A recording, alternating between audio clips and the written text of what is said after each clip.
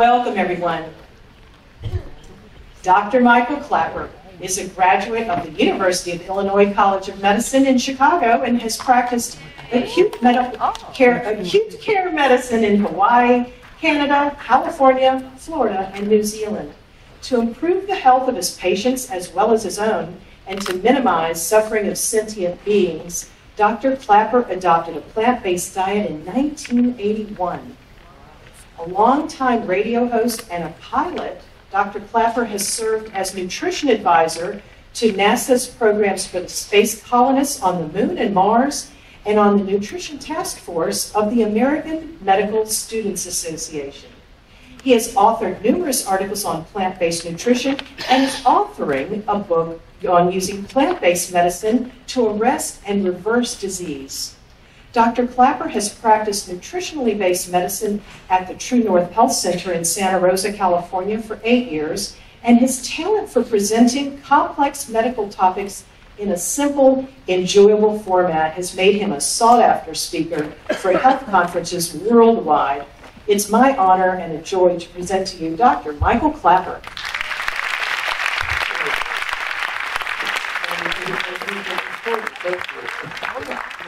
Welcome. Thank you. Joke. It was a joke. How many vegans does it take to change a light bulb? Two. One to hold the bulb and one to turn the world around. Okay. Well, welcome everybody. As you just heard, for the past 8+ years, it's been my pleasure to be on the medical staff at True North Health Center in Santa Rosa, California, about an hour north of the Golden Gate Bridge. And it's a remarkable place. And we see there daily the power of a whole food plant-based diet. And people come in with all the classic Western diseases, the obesity, the clogged arteries, high blood pressure, diabetes, and inflammation of every itis you can imagine. And this is our magic secret here. We run a whole food plant-based diet, fruit and oatmeal for breakfast, and lunches and dinners of soups and salads and steamed veggies and lentil stews and colorful fruits. And day after day after day, this food, without the contaminants of the meats and the dairy, the oils and the refined sugars and the usual toxins in the Western diet, this food day after day sends waves of healing phytonutrients through the patient's cells, meal after meal after meal, as we encourage you to do on your own when you leave here with your own diet. And we see these wonderful clinical responses. It warms the heart. The cockles of this old doc. I never did learn where the cockles were in the heart, but his are warm. This is my patient Ken, lovely man. Walked in like this, cholesterol and lipids over the moon, arteries all clogged up, type 2 diabetes, 12 weeks on a whole food plant-based diet, dropped 25 pounds, off his blood pressure medications, off his diabetes meds, and getting an erection for the first time in years because his arteries were clogging all over his body. And this is routine. We expect this. This is the power of a plant-based diet. But it's the what? It's the photographic negative of the toxicity of the standard Western meat and dairy and oil-based diets. It creates these grotesque changes in the Homo sapiens body, and you run the diet we were meant to run on through that Homo sapiens frame, and they turn back into normal, healthy people without the need for medications, etc. I'm going to talk to you about the way to make a whole food plant-based diet work for you. If any of this goes by quickly, of course, you're going to be able to get the video from the ship here. However, I'm only going to give you part of a larger presentation. I invite you to go to my website, drklaper.com, and click on webinars up here. And you'll find one called Thriving on a Plant-Based Diet. And this has a much more complete program. What that contains and what we're going to go through about a third of here, because I want to talk about the paleo issue, which I don't do on the Thriving webinar. So you can pick up the entire program on my website where we talk about Making plant-based diets work for you. The webinar has avoiding common pitfalls, just choosing the wrong foods, which we'll talk about. You got to actually eat the healthy foods. How to optimize the absorption of the nutrients, not so easy with some of them. We're going to talk about avoiding specific nutrient deficiencies, specifically iodine, zinc, magnesium, specific vitamins, B12 and D3, essential fats, DHA, EPA, etc. Things that people do right off the bat that sabotage themselves, and they eat 3 cups of bean chili and complain about the gas. They eat way too much fruit and complain about the loose stools. You got to make the transition appropriately. I'm going to be talking later on here about the paleo diet, but this is also in the presentation we talk about overweight vegans who are having trouble losing weight. We talk about the underweight vegans who are having trouble keeping the weight on. I've got folks who talk to me frequently, I'm cold all the time, my fingers are cold, my toes are cold, I must have bad circulation, right? Wrong. That's not from bad circulation. We talk about that. I get people talking to me about their nails. Some of them have ridges and splits. We talk about that. So all of that is on my webinars version of this video. So we're going to cover about a third to a half of it here. If you want to know more about it, you can find it on my website. For whatever reasons, people are coming to whole food plant-based diets, whether they're concerns about their health, or they don't want to pay for cruelty to animals, or they get concerned about what a meat-based diet is doing to our planet. They find themselves looking for information on how to nourish their body on plant-based materials only. And it's an unusual thought because none of us, very few of us, and I doubt any of us in this room, were raised as vegans, except some of the younger folks here. And the thought of going without meat and dairy products might be anxiety-provoking, and it's certainly almost guaranteed to evoke a negative reaction in your friends and family and your doctor. And so people need sometimes a little bit more confidence that it's really the right thing to do. Well, to help build your confidence, I want to start with just a fact of biology, and that is the biggest, strongest, most powerful animals on planet Earth. Elephants, buffaloes, giraffes, gorillas grow to thousands of pounds of mammalian muscle without ever eating cheeseburgers or pepperoni pizzas. All the magnificent muscle of these creatures came from the amino acids that grow out of the ground. You do not have to eat a bull to be as strong as one. Again, this is entirely from plant-based materials.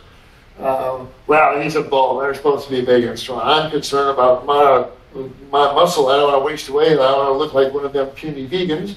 For those of you who need a little confidence on the human muscle side of things, I invite you to, after the lecture, fire up your web browser and type in 3 words, search on vegan bodybuilders, and then hit images and see who populates your screen.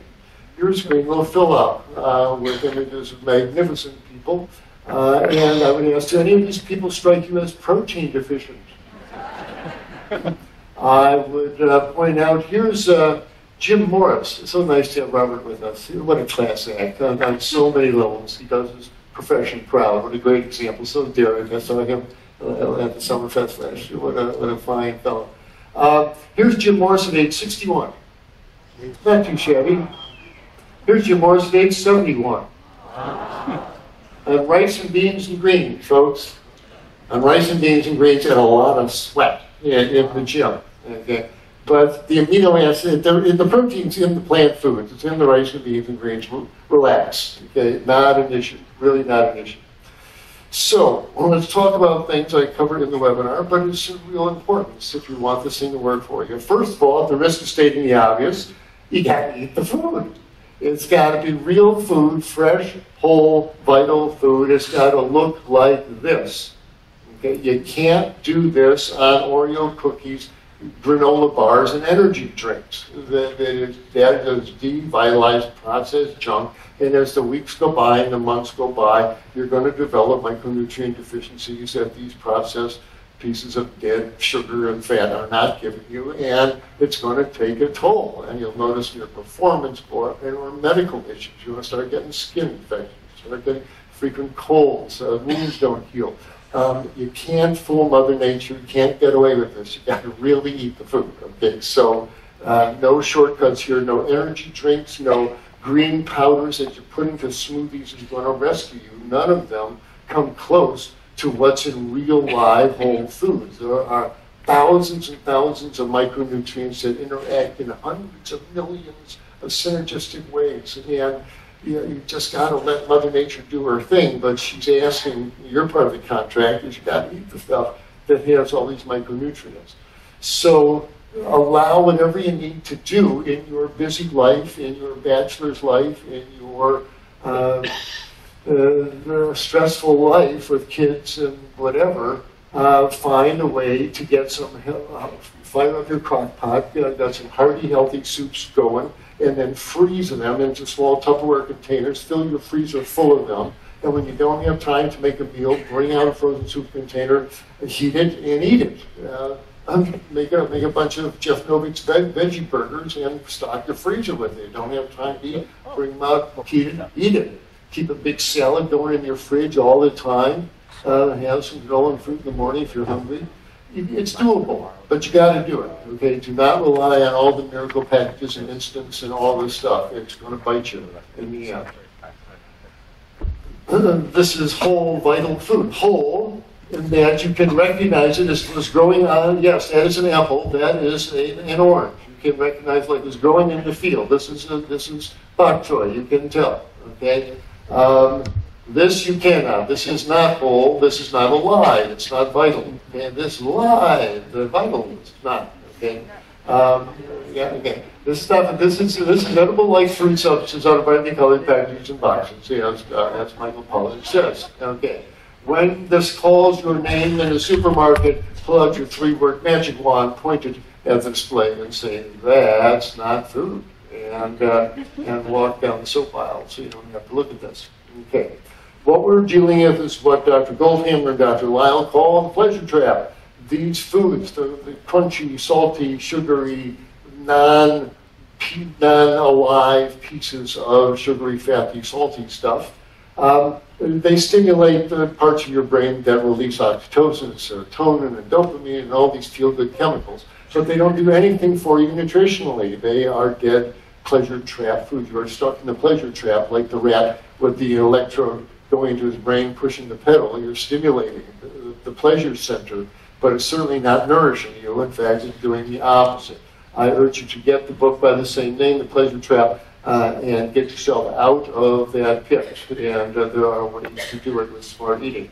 Eat food like it was growing in the field. Like potatoes, eat potato chips.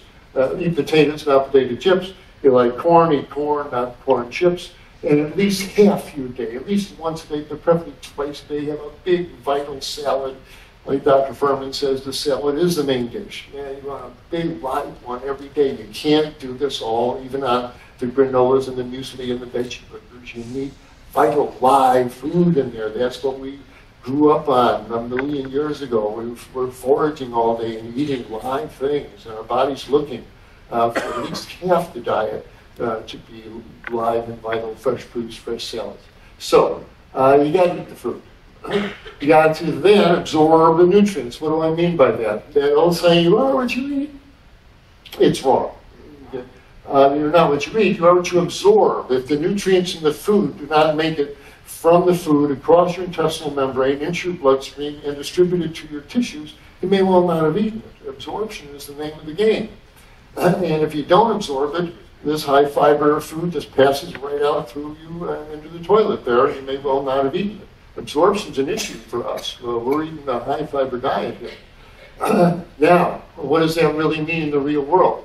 Well, it's the difference between animal foods and plant foods. You can tell them looking under the microscope. Here's a muscle cell, and it's got the usual nucleus, mitochondria, and all that. But its barrier, its limiting membrane, is a very soft, floppy membrane called the cell membrane. That's easy to pierce with our teeth. Very different than the plants under the microscope. You put a piece of kale under the microscope, you can tell immediately it's a plant because it has what animals don't have, and that is a cell wall. And this cell wall is what makes plants plants, and it's made of cellulose, tough stuff. Plants use it to make their stems and leaves and roots. Trees use it. We cut them down to make paper and 2x4s. Cellulose is tough stuff. And we do not have the enzymes to break down cellulose. And yet all the nutritional goodies that we want, all the vitamins and minerals and proteins are inside this little chamber of cellulose, and we don't have the enzymes to break them down. So we got to break down the cell walls. The question is how? Matter of life and health and death, really. Well, Mother Nature comes to our rescue here by giving us 32 of the best juicers on planet Earth, 16 in our upper jaw, 16 in our lower jaw, and the invitation is to use them. Really, seriously, this is high fiber food. You got to take the extra 5 seconds with every mouthful to really, like the British say, chew your food to a cream, break it down to a puree. Break those cell walls down so your digestive enzymes can get in there so you can absorb the goodies. That is why you're eating it. So I tell the folks at True North, instead of eating and yakking and shoving the food into, choose plug down nose and then, gee, did I eat this plate of food? Slow down. In fact, better yet, quiet. Focus. You are now an eater of broccoli. Okay? Put a forkful of broccoli in your mouth, put the buddy fork down, make broccoli puree in your mouth before you swallow it, taste it, experience being a broccoli eater, and then swallow it. Okay? And then wait a few seconds there before you pick up the fork again. Slow down and be with every mouthful. Eat consciously. But take the time to chew that food to a cream so you can absorb the nutrients. Folks who don't have good teeth, then make up a nice plate of food, throw it in the blender. And we do blended salads, blended soups all the time at the clinic. Works very well. And again, be fully present as you're eating. Other things you can do to optimize the absorption of the vitamins and minerals. Mother Nature's packed them away pretty solidly in these beans and nuts and seeds and leaves. And there's a lot of fiber in there and a lot of inert starches. We want to start waking those the life forces up. What does that mean? There are enzymes in that bean that when the spring rains come, those enzymes get active. They start digesting the starches and liberating the sugars and letting the bean grow and sprout. Wonderful. Well, we want to start that process, and that's what the beauty of sprouting is. It wakes those enzymes up. It's time, springtime in the sprouting jar. And the enzymes get active and start making sugars appear. And the nuts get sweeter. Almonds are delicious when you soak them overnight, but they're easier to absorb because the enzymes have done some of that early digestion for you. So soak beans and nuts overnight before cooking and increase the assimilation of the nutrients. Sprouting beans and nuts and seeds are wonderful things to do as a form of pre-digestion. And I'm a big fan of soups and stews. The hot water ruptures the cell walls of the kale, etc. And all these minerals sprout into the soup broth. And really mineral-rich soups and stews are a wonderful thing that everybody should have in their diet. A couple things specifically. Iron absorption. You can, especially if growing kids or women who are still menstruating, they're losing iron every month. They want to increase their iron absorption. You can do it with vitamin C. Does that mean taking a vitamin C tablet with your spinach? No. It means if you've got a plate of kale or broccoli in front of you, squeeze some lemon juice over it, and the vitamin C will increase the absorption of the iron. If you're making spinach salad, throw some mandarin orange slices in there. Get that citrus and greens combination going, and you'll get more absorption of the iron by a factor of 6. Zinc can be a tough one for vegans to get, but if you saute your greens with garlic and onions, it's easier to absorb the zinc. Everybody loves that aroma anyway, but it helps mineral absorption actually. And magnesium is a tough, but very important mineral to get. If you're cutting up your greens, dice them up, your kale, cabbage, etc. Let them sit on the counter for 5 or 10 minutes. The enzymes ripen, and then when you actually serve them, put some balsamic vinegar on them. This will allow more nitric oxide to develop, the enzymes that create nitric oxide in your artery walls. Iodine is a real issue. And we've all run into people. I tried to be vegan once, and after 6 months, I didn't have any energy. I felt bad, and then I started eating some fish, and I felt great.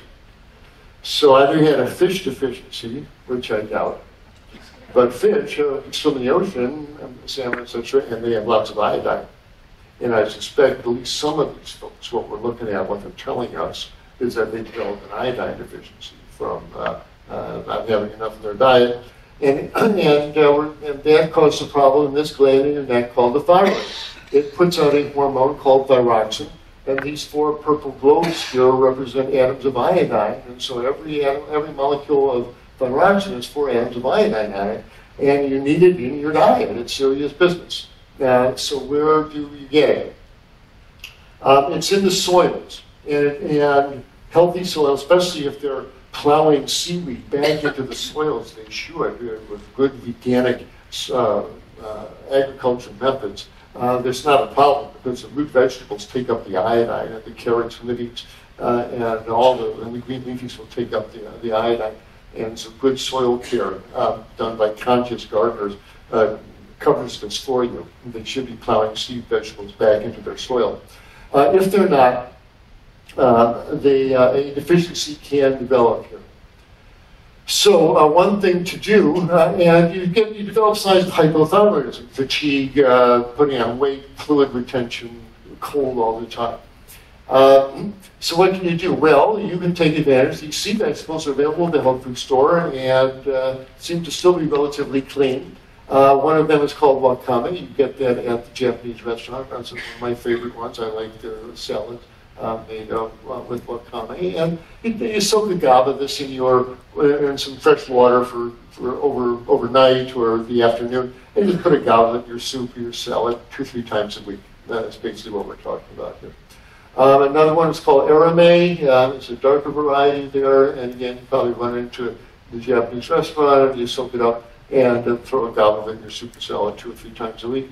And dulse is another one. It tastes kind of salty. I like dulse. And again, a GABA in your soup or salad 2 or 3 times a week should easily meet your iodine needs. Kelp is available. Be careful. Kelp has so much iodine in it that if you start taking kelp tablets or you're using actual kelp leaves, you'll flood your thyroid with way too much iodine. You'll cause the very hypothyroidism you're trying to prevent. So that's why they sell kelp in these sprinkle bottles. Just a sprinkle once or twice a week in your salad is enough iodine. And there's another commonly one called hijiki, commonly used. It takes up arsenic from the ocean. Don't be using hijiki for that reason. And as we said this morning in the salt lecture, don't depend on your salt, even if it's sea salt, for iodine, because it evaporates during drying. In the periodic table, iodine is right below chlorine, and you know chlorine evaporates every time you swim in the municipal swimming pool. Well, iodine evaporates in the hot sun, so when they make the sea salt, they evaporate the seawater in the hot sun. Well, guess what else evaporates besides the water? The iodine evaporates, and they wind up with no iodine. And so you need to get iodized sea salt. If you're going to be relying on salt or sea salt for your iodine source, don't assume that pink Himalayan, I'm using Himalayan sea salt, I must be getting plenty of iodine. No, you're not. And you want to get the iodized version of the sea salt. Most multivitamins are way too strong. These vitamins build up to high levels, and all of us guys are backing off of it. Vitamin A gives hip fractures, folic acid gives guys prostate cancer, gives women breast cancer, beta carotene increases lung cancer growth. So everybody's backing off of multivitamins, appropriately so. The only decent one around seems to be Dr. Furman's Women's Daily or Men's Daily. I make no money off Dr. Furman's vitamin sales. But what he did, he got rid of the bad stuff. He got rid of the vitamin A, the folic acid, the beta carotene, toned everything else way down to very modest levels. But he did leave in 4 nutrients that were smart. He left in 2,000 of D, smart, Vitamin K, 30 mics of K2 for your, make sure calcium goes to your bones, not your artery walls. Here he covers your B12 needs with 200 mics of B12. And here's the 150 mics of iodine from kelp. And 15 of zinc, which is also to be tested for vegans to get. So he gave some good thought to this. And so if you're going to be doing any multivitamin, this would be the one. But again, I'm not a shill for these vitamin company. I don't connect with these vitamin sales, but that's a well thought out vitamin preparation. If you've got one with the same label, use that one. Then you talk about vitamin B12, also in my Thriving on a Plant-Based Diet presentation on my website, and this is important stuff. Vitamin B12 is really important. It's this beautiful lattice symmetrical molecule with this tail sticking down, and you need it to make your blood healthy. You need it to keep your brain healthy. You need to prevent Alzheimer's disease. You need to keep your spinal cord healthy. It's really important. And if you're running short of it, people get dementia and spinal cord degeneration and anemia. It's a serious business. And I've seen too many vegans over the years with numb fingers and sore tongues and feeling terrible because they neglected this. Don't neglect it. It's serious business. Why am I showing you this? Because where does vitamin B12 come from? It comes from bacteria that live in the soil. Okay. The grazing animals, the cows and the sheep and the geese and the steers, buffalo, deer, they have B12 in their muscles because they're eating grass all day and they're pulling up clumps of grass that have dirt particles clinging to their roots. And in these soil particles are the microbes that make B12. So the animal, the cow, the sheep, the buffalo, eats the microbes and they produce B12. The animal absorbs it into its muscles. You can shoot the cow and strip the flesh off its bones and get vitamin B12, but the cow didn't make it. It was bacterial B12 all along. Okay? It's important to understand that. It's also in the waters in the natural systems. Every rainstorm, these microbes wash into the soil.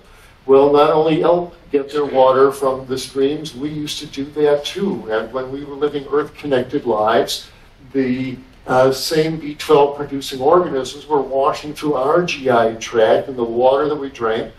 And we spent most days foraging. We would pull up these starchy roots and tubers and we wouldn't wash them under chlorinated drinking water. Then there would be B12 on the surface of these vegetables when we eat them. And so there's in the fossil records of the Neanderthals, there's no empty vitamin B12 supplement bottles at all. There was no reason to take it because they were getting B12. But welcome to the 21st century. Nobody's drinking out of streams, nobody's eating unwashed vegetables. And so it's due to modern sanitation that the natural sources of vitamin B12 have been removed from the plant eater's diet. And so that is why if you are existing solely on plants, then somewhere along the once a week, you need to take something with some B12 in it. You just take 1,000 micrograms of methylcobalamin, but it's in fortified soy milk, fortified veggie burgers, and it's around. But don't neglect it. And 1,000 micrograms, 500, both of those are fine doses, and I like the methylcobalamin form. Now, why did I show you the molecular structure of this vitamin? Because as beautiful and functional as it is, there are plants that make similar molecules, but not real B12. And here's one called pseudovitamin B12. Looks pretty close. But if you really follow the tail around, you see this OH is turned into a double bonded O, and this ring here with the nitrogens is now broken open here. It's not the same molecule. So what? Well, it doesn't function like B12, but it occupies the receptor sites on your tissues that B12 would like to plug into, and it keeps the real B12 away. Not a good thing. This is B12 analogs, pseudo B12. And there are sea vegetables that make these. Some of these seaweeds make these for their own reason. They're not trying to cause mischief in your life. But it's probably a good idea those days when you throw that gob of wakame or hijiki, or not hijiki, wakame or arame in your soup or your salad, don't take your B12 tablet that day. Wait till you use another day you're not taking B12. Just let any analogs clear out of there. But speaking of analogs, here's a couple of popular supplements that people use that I would recommend against for this reason. Spirulina and blue-green algae. When they looked at analyzed spirulina tablets, most of the B12-like molecules were pseudo B12, it turned out. And the same thing, blue-green algae. Most of it was pseudo B12. And so results suggest that these are not suitable for B12 sources. Chlorella seems to be okay, but you don't need any of these. The truth of it is, eat the greens. One nutrient that we seem to need is a long-chain fatty acid called DHA. And this is, you eat your hemp seeds and flax seeds and hope your body makes enough DHA. But your body's not terribly efficient at making this stuff. And when they looked at DHA levels in long-term Austrian vegans, they were running low, and you don't want to develop dementia from DHA deficiency over the years because we're not living near the seashore and devouring huge amounts of sea vegetables every day, or you're not eating pounds and pounds of greens, which would meet these needs. But it's something serious. The omega-3 fats, they're in the dark leafy greens, so every day you want big helpings, 2-cup helpings of kale, chard, broccoli, Brussels sprout, bok choy, something dark and green at lunch and at dinner. You want a good tablespoon of ground flax seeds on your salad or on your oatmeal. You want to avoid the junky oils, the corn oil, safflower, etc. They steal the enzymes you need to make your own DHA. But I take 250 milligrams of DHA in the mornings. I think I've seen enough evidence that it's a little spooky, and I don't have much time to eat that many greens. This is the stuff that's in fish oil, but fish don't make it. Fish don't make DHA any more than cows make B12. Fish swim in the DHA, this long-chain fatty acids made by algae cells, plant cells that float in the ocean. Fish swim in the ocean with their mouths open, swallowing algae all day. And it's the algae DHA that's winding up in the fish's muscle. And when you kill the fish and you crush it, they get the fish oil. That's algal DHA in the first place. Fish didn't make it. Okay, so we should leave the fish off the hook here already. And they're now growing the algae in big vats of pure seawater directly. So they're just harvesting the DHA directly from the algae and leaving the fish off the hook. So if you want to, if there's any question, you can get your DHA level, your essential fat in your blood, tested. Here's one from Genova Labs. Your doc can order this. You can probably just get it done online. There's a number of labs that offer this. And they send you a little kit with a stylet and some cards, and you stick your finger and you fill up the 4 circles, you send it back, and you get a readout of your omega-3s and omega-6s, etc. So if there's any question, you can test your own, or you can just start taking it. As I said, I take 250 milligrams of, not these brands, but another brand. So that's my whole supplement program. There's a couple of Dr. Furman's multivites and a vegan DHA, and I'm done. And I think that's all anybody really needs to do. Gotta move, man. Don't let your muscles atrophy. Don't let your joints stiffen up. Nothing says old man or old woman and someone who's let their spine stiffen up and their back stiffen up. Man, take those yoga classes, take those Tai Chi classes. Lecturing is hard on the spine as well. Do you need any blood tests as a long-term vegan? Yeah, for a few years, but if they're consistently coming back normal, I would space them way out here. I would get a complete blood count, find out what your liver and kidney are doing in a metabolic profile, get a thyroid, just make sure that you're getting enough iodine. Check your B12, and if you don't have enough B12, then MMA and homocysteine goes up, so get all 3 of those checked. Check your vitamin D level. And if you're not doing great after a year, then send off a fatty acid profile and an amino acid profile, which I'll show you in a minute. But most folks, this done every 2, 3, 4 years. If they're all normal, that's all you really need done. If you're not thriving, check your fatty acids. And there are amino acid profiles that you can also get through Genova Labs and Doctor's Data, all these other labs here. If you think it's from not enough protein in your diet, you can send off one of these blood tests on a vegan diet, then eat a bunch of meat for 3 days, and then send off another one and see which of these changed here. I've done that once or twice. Which brings us around to this guy. All of us have probably run into someone saying something like this: I tried to be vegan once, didn't work for me. Now I eat meat and I feel better. This is a real issue.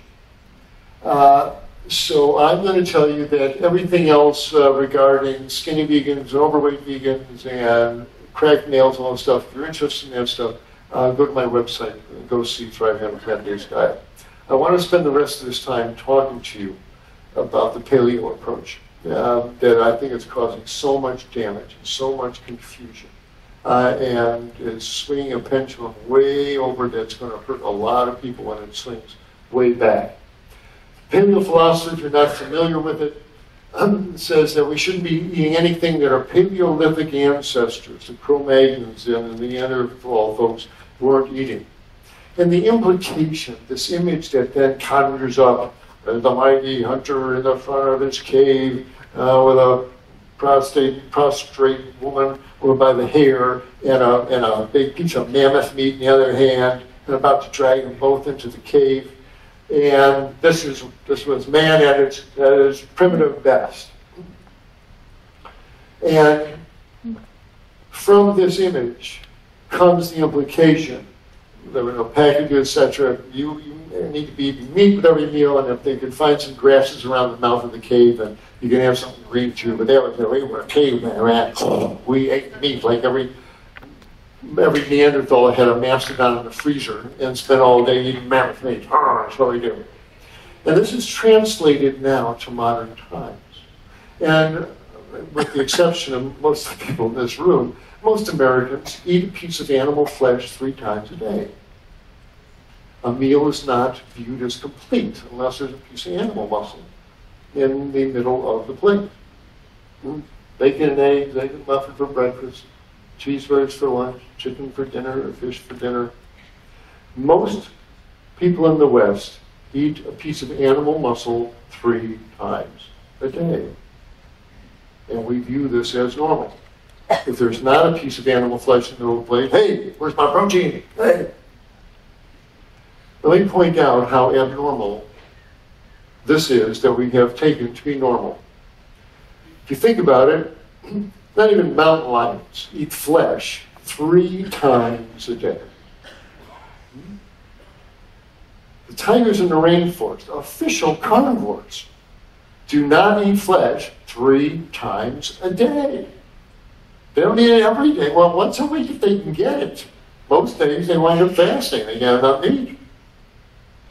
No advanced primate eats animal flesh at all. You do not see bands of gorillas surrounding a gazelle and wrestling to the ground and tearing its flesh. Don't do that. They don't feed their young animal flesh 3 times a day like we do. What is normal here? What is natural? No matter what the paleo folks tell us, in no ways have we become homo carnivorous. We have not become the carnivorous thing. Our simian, our ape ancestors and cousins have been on this planet for 30 million years. Our bonobo and gorilla cousins are up in the trees right now as we speak, eating fruits and leaves like they've done for the past 30 million years, and like our digestive system has been designed to digest. We did not suddenly mutate 2 million years ago to become the carnivorous ape. Our saliva still contains starch-digesting enzymes. The mitochondria in our muscle cells, still their preferred fuel is glucose. We are sugar-burning organisms, not fat-burning organisms. Our intestines are still 22 feet long to digest high-fiber diets, not the short intestines of mountain lions and tigers. On every level, our anatomy screams herbivore, and if you need convincing, please go to YouTube and see the excellent presentation by my colleague, Dr. Milton Mills, is man an herbivore or omnivore? And he will convince you 6 ways from Sundays, there's no question, you have an herbivorous body. Now, when the paleo folks hear this, first thing they do, point to their canine teeth, say, aha, what about these? Why were we given canine teeth if we weren't supposed to be eating animal flesh? To which I say, you want to see human dentition? Here's all 32 teeth and a dental pantologram. And I see flat, evenly sized teeth, no big fangs sticking down from the top or up from the bottom, flat grinding molar teeth. Canine teeth, if you look in the mirror, you'll see that your canines are shorter than your central incisors. Your canines are shorter than your central incisors. You want to see a pair of canine teeth? Have a house cat. Open her mouth. If your canines look like this, go into the nearest butcher shop you see, buy a big slab of porterhouse steaks, walk outside, rip off the paper, have at it, you know? These are canines. Once you've got canines like this, don't talk to me about your canine teeth and give me permission to eat animal flesh. But you know what? These canines and our molars were superbly designed for where we really got our calories. If you take the time to go to Africa, like anthropologist Nathaniel Dominy did from Dartmouth, and you actually analyze the skulls of the Cro-Magnon and the Neanderthals, what you find in between their teeth are starch grains, because that's what got us through. The majority of calories brought into the camps of the Neanderthals and the Cro-Magnons were not brought in by the guys. Most hunts were unsuccessful. Most times the guys came back empty-handed. If they did drag a carcass in, it rotted. Within days, it became toxic. There's no refrigeration. The truth is, most of the calories, when you examine the fecal droppings that are fossilized now, the coproliths, you can tell the massive amount of fiber these people ate. The truth is that most of the calories brought into the Paleolithic camp were gathered by the women, who spent all day gathering roots and tubers and starchy corns and edible grasses and acorns and berries. Once again, the women got us through the tough times, and our teeth are superbly engineered to digest the food that we really ate. This whole mighty hunter mythos is a mythos. It never happened. We barely eat through the winters, eating the gathered up starchy roots that the women gathered. Well, I got some problems with the paleo diet as a physician. Not only do I not think it's based on any real science, real anthropological history, but as a physician, I got some concerns, and you ought to know them if you are dabbling or even thinking about it with this diet. First of all, you're going to be running on fats as your main fuel. Fats are not clean burning like sugars that leave your body in carbon dioxide in your breath and water in your urine. You burn fat, you're going to wind up with acidic molecules like acetoacetate, beta-hydroxybutyric acid, and acetone. So that makes burning fat a chronic acid load for the body to deal with. This is hard on the bones. There's a good chance these folks are going to wind up with low bone density. It's hard on the liver. It's hard on the kidneys. These folks with all this animal flesh are eating a huge amount of DNA that turns into uric acid. And these folks are going to have a nasty incidence of kidney stones and tophaceous gout. High protein diets are toxic to the kidneys. Ask any nephrologist worth his tofu, worth when he has someone coming in with kidney failure. The first thing they do, you put them on a low protein diet. Those amino acids slamming into the kidney glomeruli hurt it, including these protein powders, including the vegan protein powders, scare me. They're not natural stuff and they're hard on the kidneys, but these folks are eating a high protein diet year after year after year. Your house cat's kidneys can handle it. We Homo sapiens, it's a ticket to the dialysis machine. Then we got a molecule called carnitine. This is a real issue. The food we eat determines the microbes that live in our gut, the microbiome. If most every meal is based on a piece of animal flesh or hen's egg, Then in the muscles of these animals, you're eating a lot of a molecule called carnitine, and in the eggs, you're eating choline. You're going to summon up a bunch of microbes in your colon that eat carnitine and choline. They have names like Streptococci and Clostridia, and they don't care about you. They're waiting for that next chicken breast or salmon steak to come down, because they will turn the carnitine and the choline into this molecule called trimethylamine. So what? Well, your liver turns that into trimethylamine oxide. This is a molecule from hell. This drives cholesterol into the artery walls. And the folks on the paleo diet, they were all buff at the gym there. These are the guys who dropped dead on the treadmill at age 49. Oh, he looked so healthy. But what was happening inside his arteries? He was aging himself badly. Oh, his cholesterol went down on the, where did it go? Went into his artery walls. This is, your house cat will never develop this. The mountain lions never develop this. But we don't adapt to a flesh-based diet, and this is one of the sequelae. Then we've got a lovely molecule called endotoxin. What's that? Sorry for one slaughterhouse picture here, but there's a reality here, and that is all meat comes from the slaughterhouse, even organic grass-fed beef. They get shot in the head, and they must get eviscerated. The guts have to be pulled out. And when this happens, the intestinal bacteria leak out, and the truth is every cutting surface in the slaughterhouse has a covering of gram-negative bacteria, E. coli, Shigella, Salmonella. Every cellophane wrap package of chicken and veal and turkey is covered with bacteria. Why am I telling you this yucky thing? Because these bacteria dry up and die. And when they do, their cell walls break up into this nasty molecule, a lipopolysaccharide called endotoxin. This is bad stuff.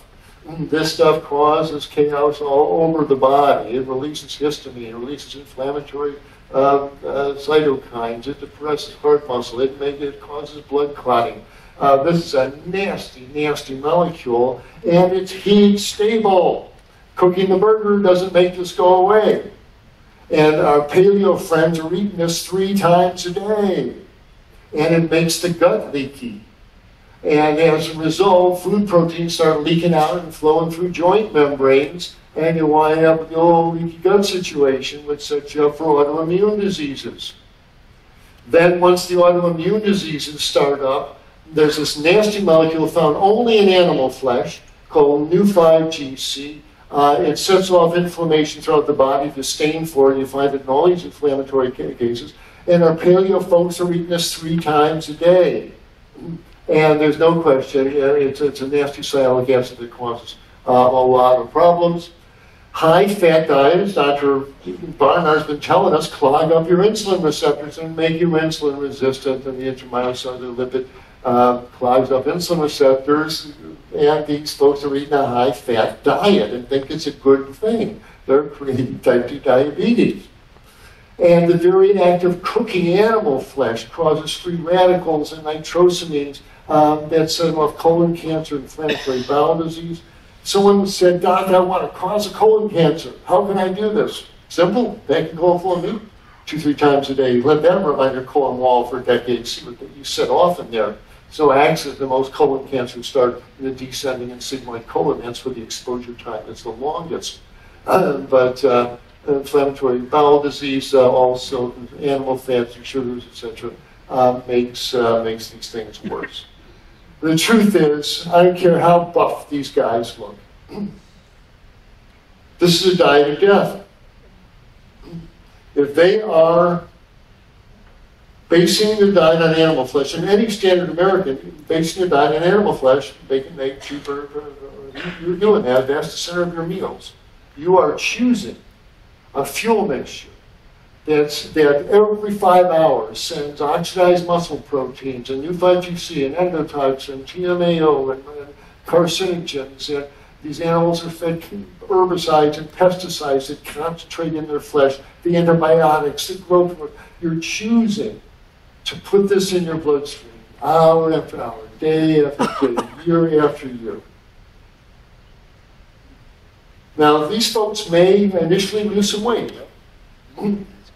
Because the paleo folks say some things I agree with. They say no caveman ever put olive oil on his food. They're down on oils. They're down on dairy products. No caveman ever milked the dairy cows. They're down on dairy. And they're down on flour products. No caveman ever ground wheat into flour and made donuts.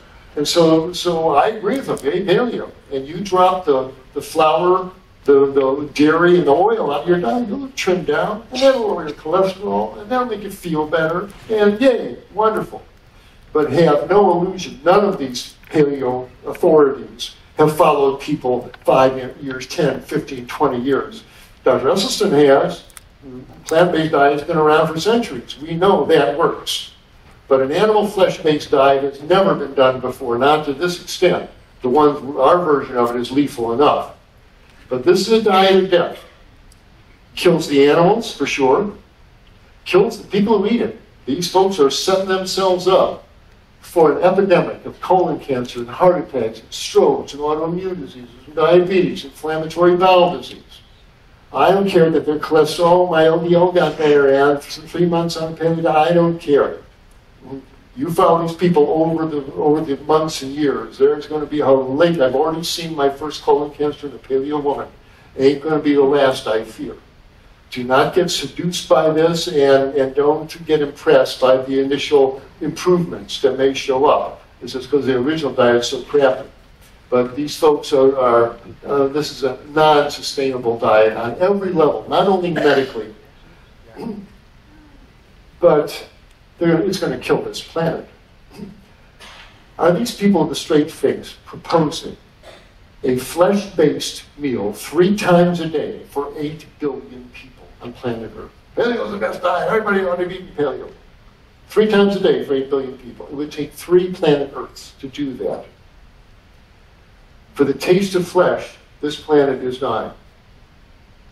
Take environmental devastation. It's why they're cutting down. Large-scale industrial agriculture is driving every single environmental threat we face. It's why the forests are being cut down. That's why the soil is eroding. That's where most of the water is going. Most of the polluted water is from pesticides and herbicides and manure. Most pesticides and herbicides are sprayed on corn and soybean fields for cheap cheeseburgers. Most species are being driven to extinction to make way for agricultural land. And most of the greenhouse, most of the climate change is from 70 billion living animals on planet Earth that we create each year, all breathing out carbon dioxide, all belching out methane, all eating grains that are made with ammonia fertilizers that put nitrous oxide in the air. Most of the greenhouse gases are coming from our industrial production of animal flesh. That's why these bears are on the iceberg, because of our insatiable lust for the flesh of animals. And we are clear-cutting the oceans. Oh, what about fish? We are strip mining the oceans with our 5-mile-long fishing nets. For every piece of salmon on your plate, wild-caught salmon, there are seabirds drowned in nets, and whales and sea turtles and dolphins all drown to put that wild-caught fish on your plate. If you want to read about this, I urge you to get not only John Robbins' excellent book, Diet for New America, the United Nations and World Bank have some excellent features. But the best book, I urge you, if you want to educate yourself on this, and I urge that you do, is go to the website of Dr. Richard Oppenlander called ComfortablyUnaware.com. And his book is called Comfortably Unaware, which is exactly where the meat and dairy industries want us. And I urge you to watch the videos on his website, read his book, support his work. It's arguably the most important thing that we can do these days.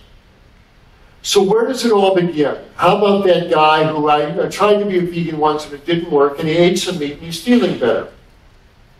Now either all the people with this experience got together and said, let's drive Dr. Klaper nuts. And let's all tell him that we felt bad on a vegan diet, or we feel better eating meat.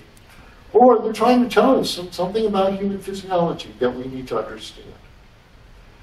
So what is it, this meat hunger, that the failed vegans and the folks who relapse, I walked past the barbecue, smelled so good, I couldn't help myself. What is it? Here's my thoughts. My theory is that the issue starts, like most everything else in life, in our early childhood.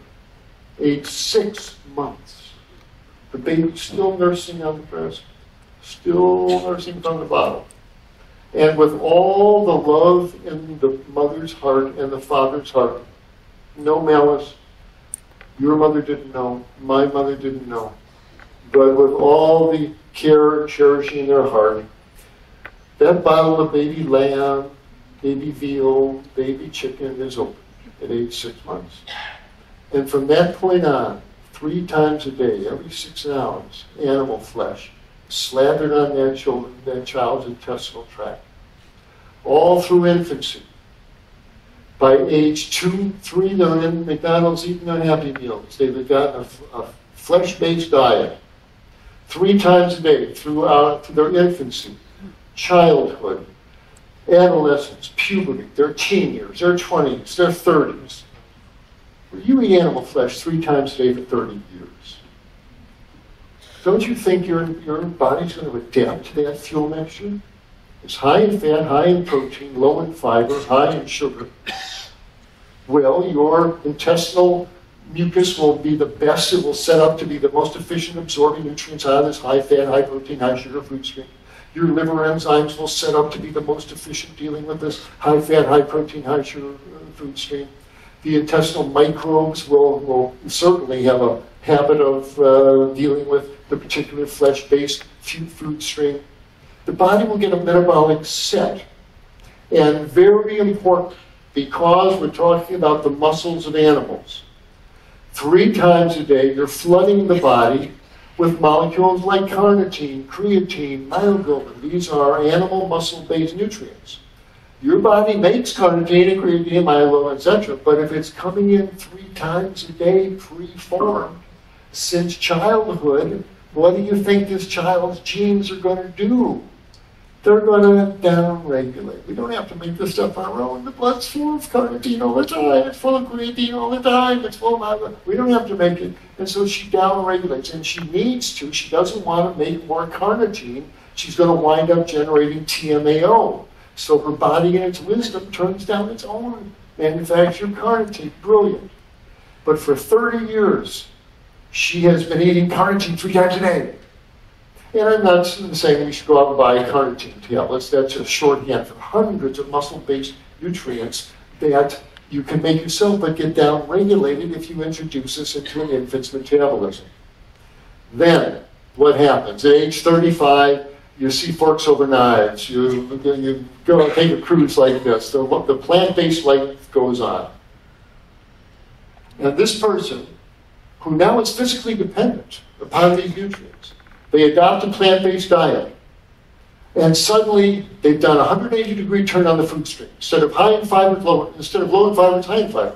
Instead of high in protein, low in protein. Instead of high in fat, low in fat. Instead of high in simple sugars, low in simple sugars. And all those muscle-related nutrients caught. Boom, overnight. Now you got to make your own right now.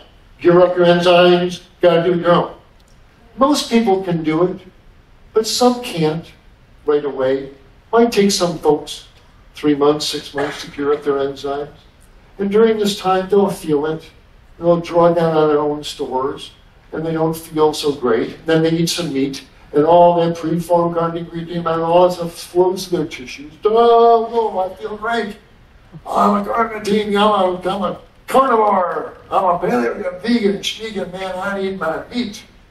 And in his experience, he does. But what are we watching? This is not normal human physiology. This is an acquired dependency that was created by feeding a human infant the flesh of animals 3 times a day since infancy. You can create someone with a dependency on this, so what?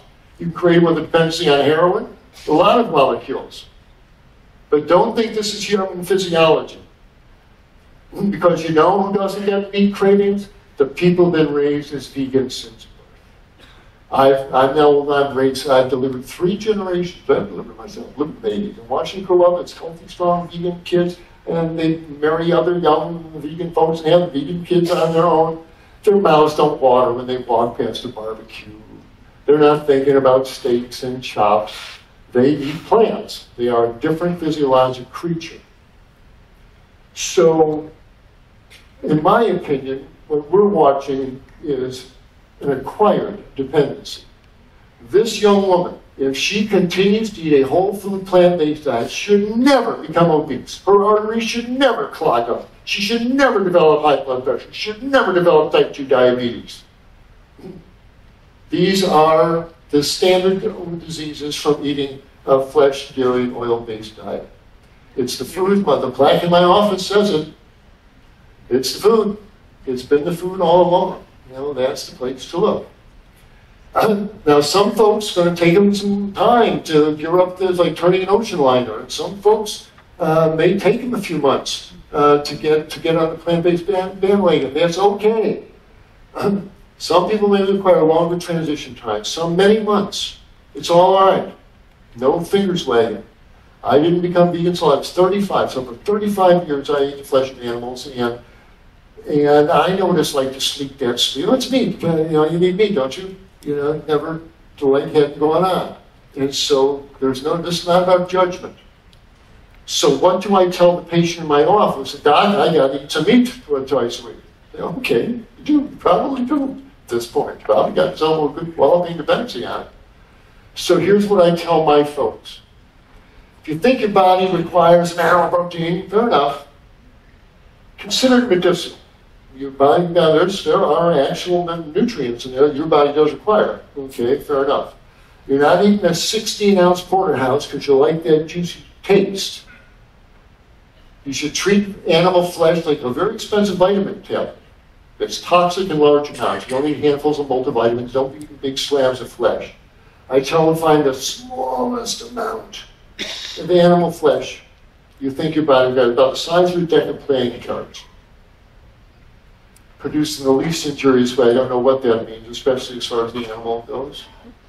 And consume it as seldom as you can. A little piece on Monday, coast on that Tuesday, Wednesday, Thursday, Friday, until you think you may need some more. And have another little piece and coast on that 2, 3, 4, 5, 6 days, as long as you can. If you do that, they should feel pretty functional. And we're doing a tap dance till their enzymes gear up, till their genes become disinhibited, and their enzymes wake up, and they make their own carnitine, great element stuff. And so it takes them a few months, who cares? It's fine. In fact, they're doing it at all. There's a saying that when the dog plays the violin, don't criticize the quality of the playing. I just playing it all. It's wonderful. Fine. Great. Because what happens if they're making a sincere effort, you see them back 2 months later, only once a week, some on Sunday night. Okay, fine. You see them a few months later, I only have it twice last month. I'm doing it every other Sunday now. And you see them a few months later, we stopped buying this stuff. Not even appetizing. And it fades out of the diet as their enzymes gear up. So, there's people who work towards excluding it altogether. If someone eats animal flesh more than a few times a week, if you eat animal flesh more than a few times a week, and certainly if you eat it more than a few times a day, it's not because your body needs some animal protein. It's because you like the taste of flesh in your mouth. And it's an expensive and dangerous habit that threatens not only the health of that person, but the future of all of us who care about life on this planet. We got to go from our current animal-based diet to a plant-based diet. What are we having tonight? We haven't eaten burritos, we haven't lentil stew, we haven't veg burgers tonight. There's a whole world of plant-based cuisine. When you adopt this strategy, the changes are stunning. What we see, and the obesity melts away, and the arteries open up, and the high blood pressure comes down, and the diabetes goes away, and the joints stop hurting, and the psoriasis clears, and the asthma stops wheezing, and the migraine headaches go away. And the psoriatic arthritis stops hurting, and they've turned back into normal, healthy people who don't need the services of people like me. When I talk to folks at True North, I say, it's wonderful you're here. I don't want to see you people again. I want to see you in 2 places, the health food store and the bike path. That's the only place I want to see you. And again, my friend Ken really responded well. We've seen big changes before. We've got to change everything. And it starts with your buying habits. It starts with as you're pushing that cart down the aisle, what you're putting in that basket is what's going to determine your health and the economy, and what you order in the restaurant. Because every time someone turns to the waiter or the waitress and says, I'll have the beef, I'll have the chicken, I'll have the veal, I'll have the lamb. Your children's world gets a little hotter, a little drier, a little deader. We got to stop pretending that these animals come from the farm. They come from our children's future. Every child I see in a stroller, I feel like running up and apologizing to for what we have done to their futures and their lives. And the one thing we can do is to eat a plant-based diet, have it become the norm. We've got to make eating flesh as uncool as smoking cigarettes and wearing fur. And the young people have to be saying to each other, and they are starting to now, you still eat meat, don't do that, man, that's so uncool. And that's the change that's going to happen. And now Tyson Chicken just bought a 10% interest in Impossible Foods. And in Beast Burgers, they see the handwriting on the wall. The animal industry's days are numbered, but we have to make it the norm. And what we have seen in our lifetimes, when I grew up, the Berlin Wall was going to be there forever. Boy, this was a symbol of intractable power. But 30 years of trade with the West and blue jeans and Beatles music, and it came down in a weekend in 1989. And we were just in Berlin last summer, Elise and I, and what a hip place to be a vegan. They got vegan department stores, vegan restaurants everywhere, and it is so fitting somehow. But if Germany can change, and certainly we can. There's lots of good changes to be had. So I'll invite you to go to my website. I've got an article called My Problem with Paleo. If you want to read basically what I just told you, that's on my website, and that's starting on a plant-based diet. So that is the major thing I wanted to share with you, but I think with a little luck that we've got a few minutes for questions. Someone have a microphone here? Okay.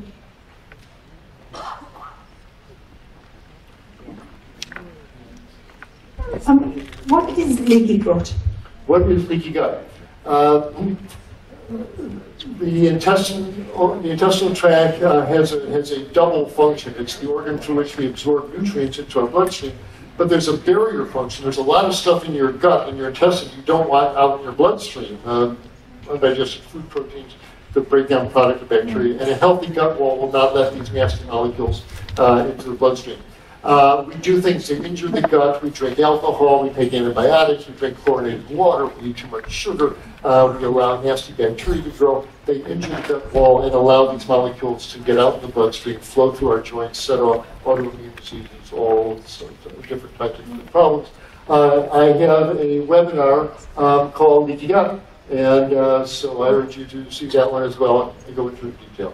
Yes? I thought the keto diet was kind of replacing the paleo diet. The ketogenic diet is replacing the paleo diet. And I think, in my mind, it's a distinction without a difference. If they want you to stay in ketosis month after month after month, this is a recipe for metabolic disaster as far as I can see. A brief stay in ketosis for a week, 2 weeks, 3 weeks does wonderful things. And I'm sure back a million years ago on the African plains, it may have been a week or 10 days before you found the next berry bush with fruit on it or the next carpet rotting in the sun. And 10-day fasts were probably the routine, and we went into ketosis, and good things happen with a brief stint of ketosis. It cleans you out on a cellular level, it turns off inflammation, turns off cancer growth, cool. But you don't want to stay in ketosis month after month after month. It's like driving your car from LA to Seattle in passing gear.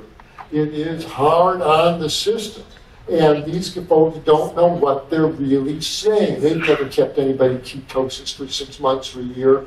I hope they have good enough practice insurance and are willing to pay these folks nephrology bills. They're going to put some people in the ICU and some people on a dialysis machine with this kind of advice. This is not the natural state of humans. We are carbohydrate-burning organisms, not fat-burning organisms. Hi, you kind of already answered the question, but for weight loss, would a brief stint in ketosis, like 2 to 3 weeks, but vegan ketosis, obviously, so just high quantity of avocados and coconut and stuff like that, Is that, in terms of health for weight loss, something that you would recommend, like 2 to 3 week stints every few months, or, yeah? Can you do a vegan ketonic diet? Is that what you're asking? Do I recommend it for health? We talked this morning, the concept of intermittent fasting. To do a 5-day water fast once a month, great thing to do. Everybody should do that. My wife and I are going to start doing that. And it's a wonderful, 5 days on water cleans you out. You put your tiptoe into ketosis for 48 hours. Really cleans you out, makes you feel great. That's, I think, as far as you should take that. But, you know, we're Americans, well, it's good, more must be better, right? If 5 days is good, then how about 50 days? That's not the point. But these intermittent fasts, and they kind of recapitulate that ancient rhythm back a million years ago where we just had to fast for 5 days before we found the next meal. And our body's used to that. That's a good thing to do. But hold it at that. Weight loss happens from the food you eat, not from the water fast. Hey, you talked about putting iodine back into soy, but the question that came up earlier was, if we're eating seaweed and Fukushima's putting out radiation into the ocean, is that a problem? Does the seaweed absorb the radiation? Thank you. Valid question about Fukushima and the absorption radiation. I don't see any way around this. If you're actually going to be eating it, then get the package of whatever brand, Maine Coast or whoever it is, and get on their website, because the reputable ones are testing for radioactivity as well as arsenic and heavy metals, and find out what their scientific analysis is. The good companies, I know Maine Coast Vegetables has a pretty good write-up, and they seem to be pretty responsible. But it's an issue. Keep looking on the website and keep Googling iodine in sea vegetables and radioactive iodine and see what you find out. Welcome to the 21st century. Yes? Yes, you said that folic acid was not good for you, is that correct? If what's a good topic? You said something a while ago about folic acid not being a good thing. Folic acid, yes, right. No, you don't want to be consuming folic acid. I thought it sounds a good thing, and pregnant women should take it. No, they shouldn't. What they should consume is folate. Folate is a natural substance made by dark green leafy plants. That's where the name comes from. It's from foliage. And so this is folate. And it's a really important vitamin and helps you metabolize vitamin B12 and all sorts of important things. The problem is that it's in dark green leafy vegetables, but if the vegetables spoil and people don't eat them, then you don't get the advantage in developing anemias, etc. So let's fortify it. Let's put it into vitamin tablets and into bread. The problem is folate breaks up. It's a fairly fragile vitamin. But if you do a little synthetic twist on it, you can turn it into folic acid. Ooh, that's shelf stable. And so they're the same thing. The public will never know, right? And so that's what they're really supplementing with in the vitamin tablets and the bread is folic acid. And we thought, folic acid, folate, same thing, right? Oh, when the science says theoretically it's the same, but what happens to people when they eat this stuff for 20 years? Well, it turns out the women get breast cancers and the guys get prostate cancers when they actually follow the folic acid eaters. And so now they're starting to pull the folic acid out. Not nice to fool Mother Nature. So folate is what you want. And you get that by, as I said earlier, once a day you want a big, if something helping or something dark and green, every day, twice a day is even better. But have some kale, chard, broccoli, muscat, asparagus. You can keep that folate flowing through you there and it won't be a problem. But folic acid is the synthetic and carcinogenic form of folate. Yes. Yeah. What do you think about the blood type diet? Right. I think, like Dr. Greer said, it's medical astrology. You know, what's your sign, what's your blood type. There really is no science behind it. When you look at the killer diseases, diabetes, heart attack, strokes, whatever, they're evenly distributed throughout all the blood types, A, B, O. They all get the same incidence of diabetes, high blood pressure, etc. Squirrels have 11 different blood types, so what? It really doesn't matter. And, you know, that's not the issue. People, I'm a type O, that means I can eat meat. Oh, type A, better not eat that bread. It's silly. And if you, and I wrote a long article on this, if you do a Google search, on Klaper and blood type diet. You'll see the article that I wrote on it. Yes. 2 questions, please. First on iodine.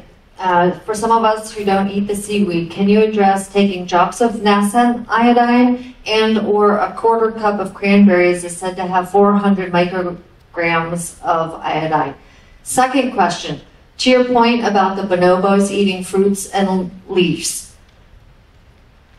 No other animal on the planet cooks its food. Legumes are typically toxic, most beans, and we would not necessarily thrive in a field of raw grains. Is there any downside to those people who might thrive on an abundant amount of leafy greens and fruit to the exclusion of everything else? No, if you eat enough leafy greens and fruit, you'll thrive. There's no question about it. And you'll poop about 12 times a day, and you'll thrive. She's implying there's this issue now with Dr. Gundry, don't eat legumes, they've got lectins. Ooh, they'll come and get you in the middle of the night, they'll sneak into your bed and strangle you. These lectins are carbohydrates in most plants, and many animals make lectins. And they can cause inflammation, interference, and absorption if you eat a lot of them. The point is they're destroyed by cooking. And nobody's eating raw beans. We urge you do not eat raw beans. And any sprouted lentils should be sprouted for at least 3-4 days. But basically, all legumes, beans, peas, chickpeas, lentils should be cooked soft enough so you can squish them between your fingers. If you do that, lectins are not an issue. And if you read Dan Buettner's book, The Blue Zones, when he goes around the world and looks at where people live the longest and examines their diet, guess what every one of the longest alive people on the planet are eating? Legumes. They're all eating beans. And if legumes were so toxic, then you wouldn't see the Okinawans and the Sunday Adventists and the Indian people in the Greek islands eating all these beans and living to 100. It doesn't hold water in the real world. Enjoy, soak them and cook them well, but enjoy your legumes and don't worry about the legumes. Don't forget the iodine. The iodine, what was the question about the iodine? Taking nascent iodine drops or cranberries. Iodine drops? Yes, nascent iodine or quarter cup of cranberries. What, sorry? Cranberries. So iodine and cranberry. I hear there is a modest amount. If there's any question, you can get your iodine level checked, have your doctor. The best test is a overnight urine collection. And if you want to do the deluxe version, we should excrete about 100 micrograms of iodine every 24 hours. If there's none in your urine, then you definitely are short. But they usually give you 100 micrograms to take. And if you're fully replete in your body, then all 100 micrograms show up in your urine the next morning. If none of it shows up, then you're short of the stuff, and you better take some supplements. So you can get an iodine tolerance test if you like, and that's a good way. But just checking your blood or your urine iodine is a good thing to do. Be careful with these Lugol's drops. One drop contains a lot of iodine. Don't be taking them every day, once or twice a week, if that. And if cranberries have 400 micrograms, you only need about 100, 150 micrograms of iodine a day. A cup of that a day would probably help both your bladder and your thyroid. Probiotics and nightshades. Right, probiotics. If you go to my website and you see my webinar on leaky gut, I go into the whole probiotic in detail there. But they're not necessary for most people. The most important thing is the food you eat. The good microbes are already down in your gut. It's the rice and the beans and the greens and the good foods that you put down there that summons them up and makes them robust, like the orchestra conductor bringing up the brass and the woodwinds, the rice and beans and the greens, makes your microbiome bloom. And that's all you really need to do. If you've just taken a week of antibiotics for a chest infection, whatever, yes, then a probiotic would be helpful, maybe after a intestinal infection. But other than that, most people don't need it. It's the prebiotics that make the difference, the food you eat. Yes. Could you speak a little bit about osteoporosis, the prevention and or reversal with plant-based? I'm going to speak for an hour and a half on that. I think Sunday, it's called Healthy Bones. I'm going to give my entire Healthy Bones presentation on osteoporosis because it's so important to the second one today. You asked me about it. So come to my Healthy Bones presentation. But I also have Healthy Bones on my If you missed the one initiative here, go to my website, see my Healthy Bones presentation. And it's a complex issue, but one that I'm sure you'll understand after my talk. Yes? My gym is running this program, and they're basically telling people that whole grains are bad for you. Sure they are. And they're citing all these studies, and they're talking about the Wheat Belly book. What is a good response to that? People hear what they want to hear, and there's not much of a response. We have time for this. Well, there's a story. And I think if you give me an extra minute or two. There used to be a national television show called The Mythbusters. And on this show, these two guys would take in some urban legend about James Bond or whatever, ejecting from the car. They would actually do the experiment, calculate the physics of it. Is this nonsense, or is it a myth, or is it real? Well, one week, what they were testing was, do magnetic fields repel sharks? And the idea was if they could build a mesh garment that had a big magnetic field, it would keep the sharks away. So they were going to test it in 3 phases. One, they had a big long tank, about 40 feet long, shallow, about 4 feet of water. And they had a little shark in there. They took the shark, they took a big industrial bar magnet, they grabbed the shark behind the gills there and brought the bar magnet in there. Oh, the shark didn't seem to like that. Oh, he moved his head all about it, didn't like that. The next one, they had this shallow tank, and halfway down they had a row of magnets in the floor of the tank. And the little shark went halfway down, got to the point where the magnets were, turned around and came back. Oh, didn't like that. Very interesting. But what is the ultimate test? What do they really need to do? They build this 25-foot geodesic dome out of structural steel, seal it all up except for a big hole about 4 feet across. They put it on a boat, they take it out to the Farallon Islands off San Francisco with a big, great white sand, mako shark swim. They packed that big hole the whole dome full of herring and mackerel, and they lowered it down with cameras on it. And they put big magnets around the mouth of the opening, big magnetic field there. And they put it down and about 40 feet down and watched what would happen. Well, what do you think happened? Think about 90 seconds, and this 20-foot great white comes in like a freight train. Didn't slow down, just slams his head into the hole there, just cleans out 2/3 of the mackerel and leaves. And then this 18-foot mako shark comes in and comes like a semi-truck and cleans out the rest of the fish and it goes. That's the only thing that mattered. Okay? Whether you can do these demonstrations, this diet makes the LDL go down. This one increases your CoQ10. When you follow people on for 20 years, who's still alive? Who's had strokes? Who's had heart attacks? Who's survived on this diet? Don't tell me that the LDL and their small particle size, that's just making the shark's head wiggle. And these are all just little signs. Interesting. But when it really matters, does this diet save your life or doesn't it? Does it keep you from having a heart attack, stroke, or colon cancer, or doesn't it? These people have no data. Nobody's done this. It's all a big experiment. It's all confabulated. Well, when something seems right to sell my book, eat right from my bank book. So don't get seduced by the claim, this made you LDL go down, they're just making the shark's head wiggle. I want to know who's still alive after 15, 20 years on this diet. I know who's alive Dr. Esselstyn's diet.